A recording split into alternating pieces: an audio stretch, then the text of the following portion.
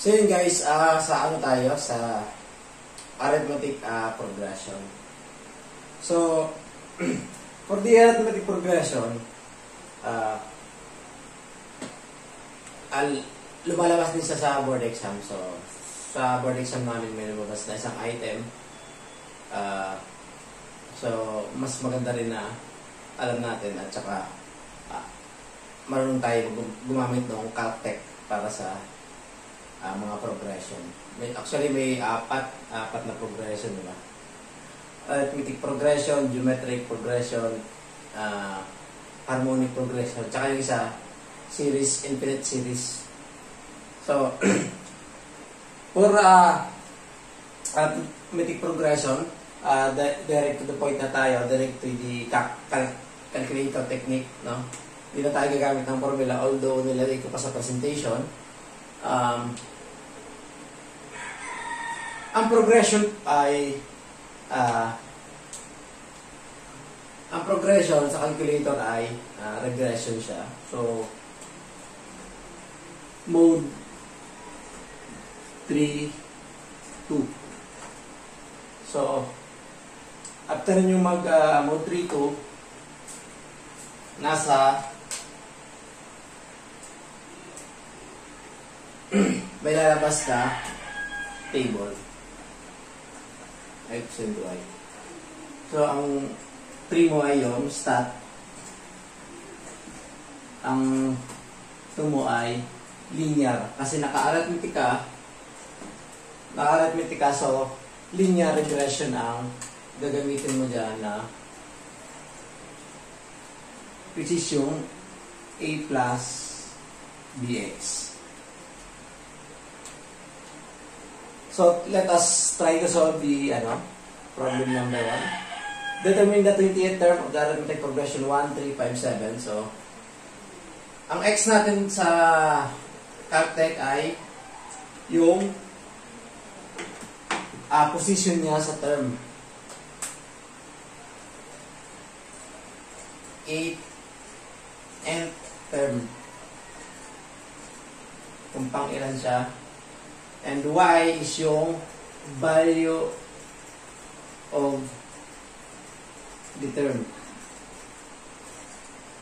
So, 1, 3, 5, 7, ang position ng 1 is 1. Diba? Ay, tama. Ang position ng 1 is 1. Then, ang position ng 3 is 2. Actually, ang minimum lang sa caltech para ma-process mo sa is 2 values.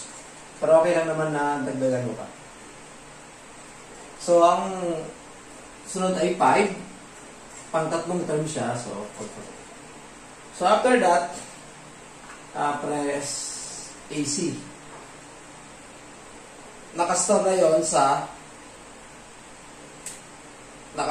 sa stat data mo. After ng AC, shift 1 para mapuntahan mo yung stat na ni-store mo. Tapos 5 reg, ibig sabihin regression.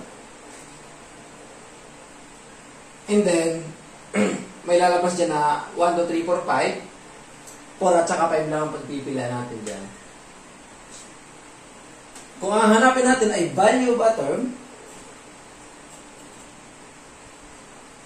ipe-press natin ay 5. If ang hinahanap natin kung pang ilang term yung value na yon ay gagamitin natin yung 4. So, ngayon, for the problem number 1, ang hinahanap natin ay 20th term.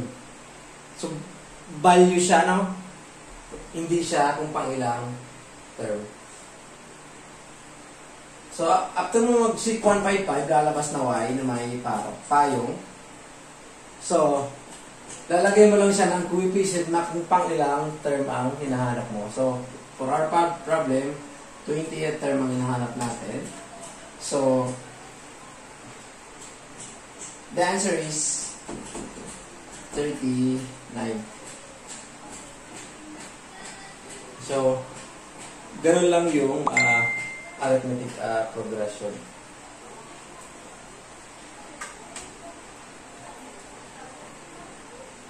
So, for number 2, ganyan-ganyan yung lumabas sa board exam namin. 5 naman yun, hindi logs. Pero ganyan na ganyan yung problem. In a pile of logs, each layer contains one more log than the layer above. And the top contains just one log. There are 105 logs in the pile. How many layers are there? So,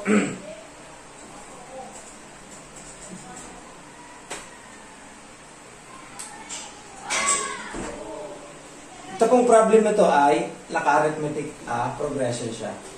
Kasi kung i-visualize mo siya, one top in the log, tapos one more log every layer. So, para siyang pinagpatong-patong na pipe. Ganyan. And so on. So, in total, 105 lahat na logs. So, ang tinatanong niya kung ilang patong. So, kung i-relate natin siya sa ating calculator technique, again, mode 3-2. Mode 3-2. Store the data. Sabi niya, 1 at the top, 1. That is the first layer. And the second layer, 1 more than the top. So, 2 second term. So, parang ganyan lang. Sunod naman yan ay 3. Then, pang-tatlong term din siya. Then, press AC again. So, after yung master yan, so,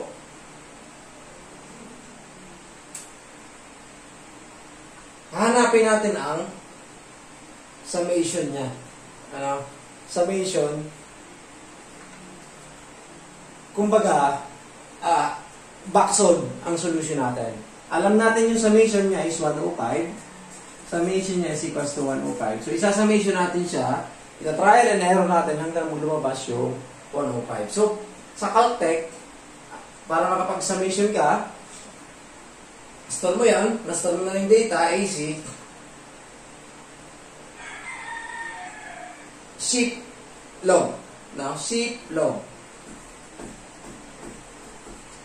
Shift log. So, may lalabas na equation yan, summation equation. Then, basta ito yung equation na and then yung for number 2,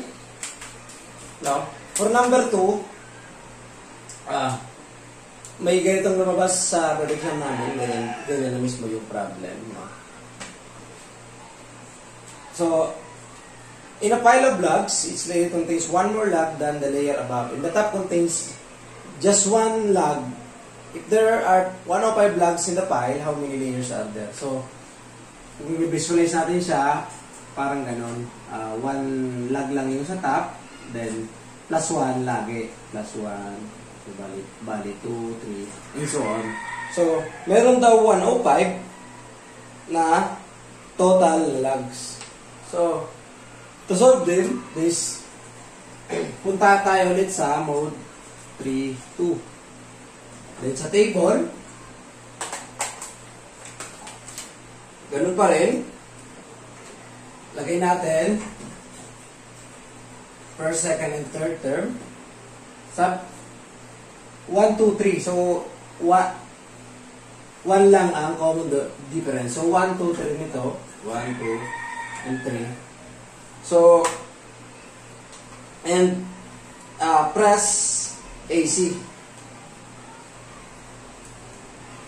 Then, para ma-summation siya, kagaya ng ginawa natin sa kanina, you have to enter this general equation.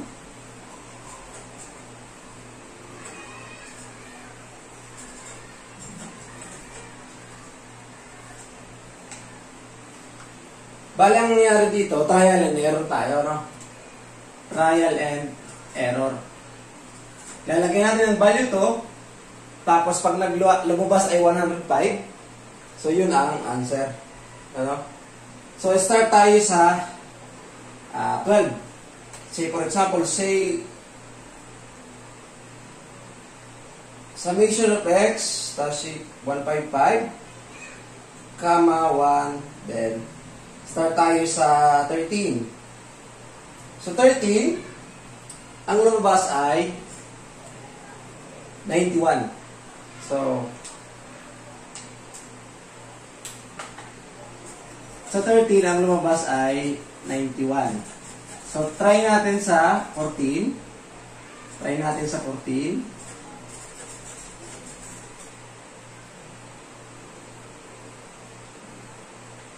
So, exactly, 105. So, the answer is 14 layers.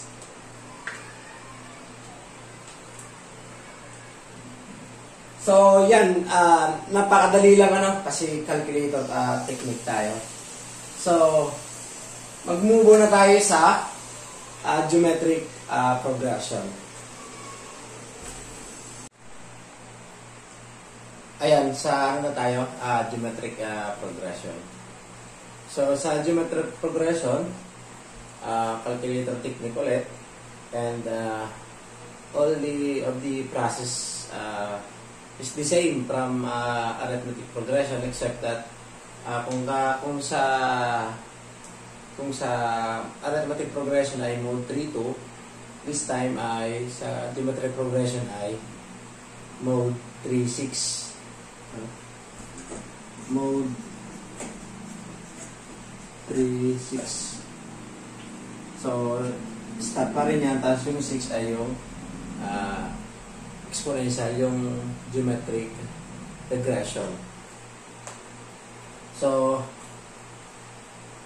sample number 1. So, the fourth term of geometric progression is 216, and the sixth term is 1944. Find the eighth term. So, ganun pa rin. X, Y. So, first term, second term. I know. Ang binigay niya pala ay fourth term. So, fourth term is equivalent to 216. And ang anim na term is equivalent to 1,944. So, same process. AC, then SHIP 155. SHIP 155 ulit. So,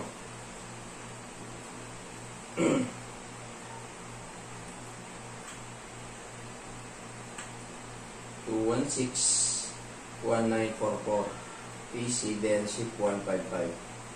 Then, ang hinahanap niya ay pang-walong term. So, lagyan natin ulit ng coefficient na 8. So, the answer is 3,672. Pang 8 term. So, yan for number 2. Determine x so that x, 2x plus 7, 10x minus 7 will be a geometric progression. So, x, 2x plus 7, 10x minus 7. So,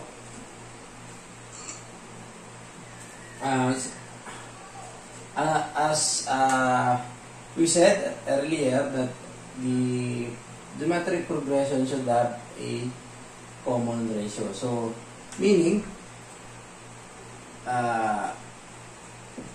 for example, 3, 9, 27, and 28. So, 81. So, 81 divided by 27 is 3. 27 divided by 9 is 3. 9 divided by 3 is 3. So, in the same manner, dapat, if we let R is the common ratio, no?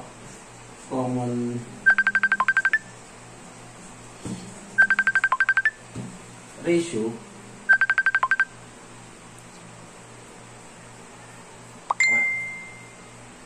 so dapat 10x minus 7 divided by r must be 2x plus 7. Then 2x plus 7 divided by r dapat x. So 10x minus 7 divided by r is equals to 2x plus 7. Then 2x plus 7 divided by r dapat x. So 2x plus 7 divided by r is equals to x. So substitute yung value of r here. So magiging siyang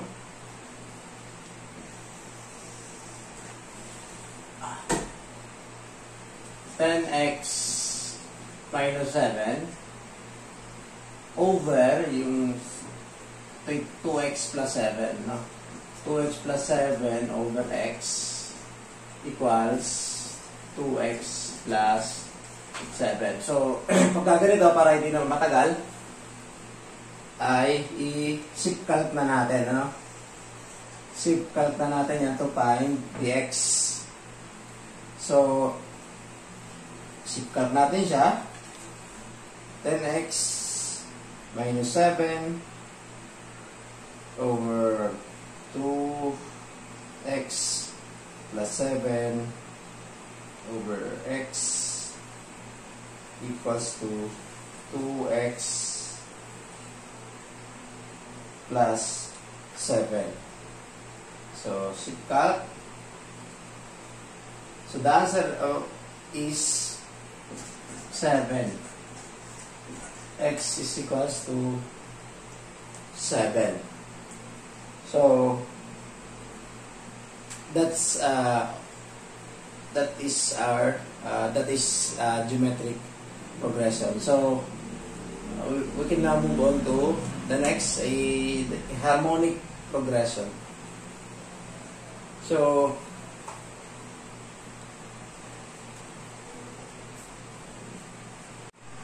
for the harmonic progression, so bali parang ano lang siya,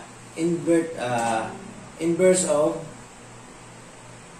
arithmetic progression. So kumbaga, kung halimbawa ang arithmetic progression mo ay 3, 5, 7, ang harmonic niyan ay 1/3, 1/5, 1/3. So, reciprocal lang, ano? Reciprocal. So, yan, solve natin yung problem number 1. For problem number 1, find the 9th term harmonic progression 3 to 3 halves. So, ang gagawin natin dito ay ika-calculate natin siya using arithmetic progression. No, using yung mode 3-2. Mode 3-2 pa rin. Pero kailangan nating i-reciprocal yung mga numbers. So, ang numbers niyan, lalabas 1/3, 1/2, and 2/3. So, yan ang arithmetic equivalent niya. So, i-input natin siya sa mode 3-2. So, the first term is 1/3, second term is 1/2, then the third term is 2/3. So, press AC again, then shift 155 and put a coefficient of 9. So, yan, 1/3, 1/2, then 2/3. So, 155, then 9. So, the ninth term is equals to 5/3. Kung sa arithmetic progression, ano? Arithmetic progression. Pero since harmonic progression na tayo, ibabalik natin to ulit sa i-reciprocal natin siya ulit. So the final answer is 3/5. So ganoon lang kasimple ang harmonic progression. So the last one for the progression is the infinite series.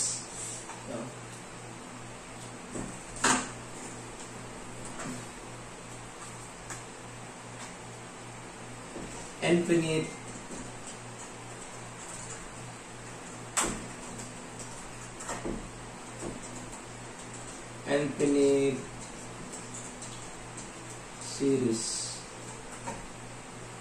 So ang infinite series is the sum of the values in an infinite sequence of numbers. So baka mapapatanong kayo, mayroon bang sequence na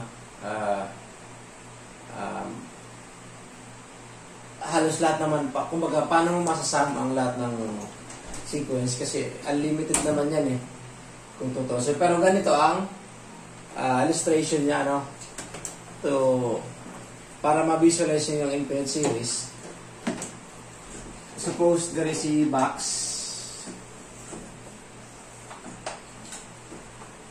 Then, the first number in a series, for example, 1/2. Then, after nung 1/2, hatiin mo siya mag 1/4.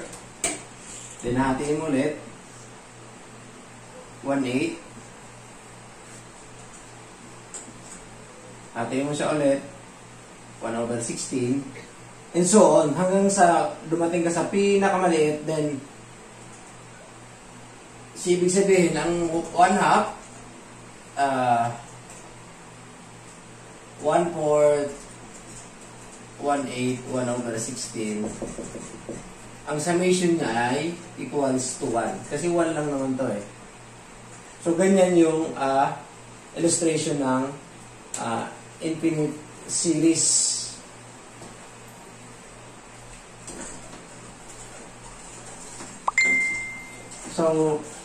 So tayo ng sample problem.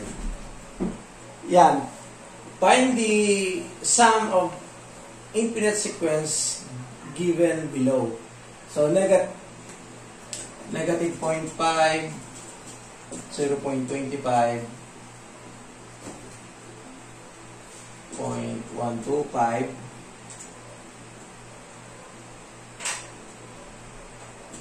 0.065. So, ang gagawin lang natin dito, caltech na rin naman ito, ano? So, hindi na tayo yan magkakahirap. So, kailangan mo lang gawin, hanapin mo yung common multiplier nila. Common multiplier. So, for example, ito, 0.5. Ano bang multiply ko para maging positive 0.25? So, malamang, 0.5 din, no? Let's see kung true siya sa next number. 0.25 times negative 0.25, negative 0.25. So, true siya, true.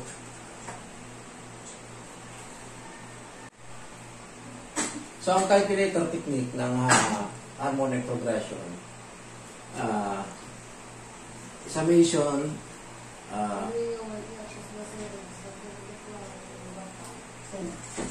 summation of ganyan, yung common difference, yung common multiplier. In this case, di ba, 0.5? Negative 0.5, di ba? Negative 0.5. So, negative 1/2.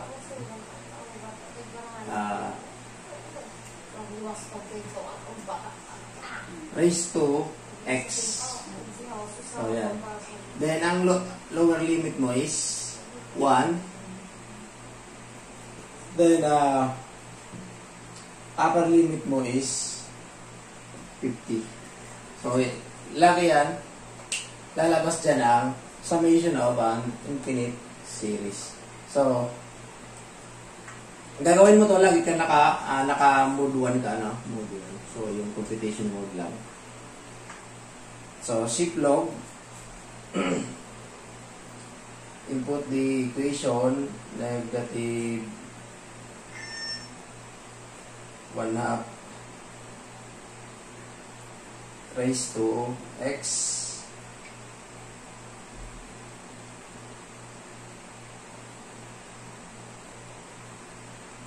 then lower limit 0, upper limit of 50. So the summation is equal to, medyo matagal lumabas sa calculator, yan, negative 1/3. So yan yung summation niya.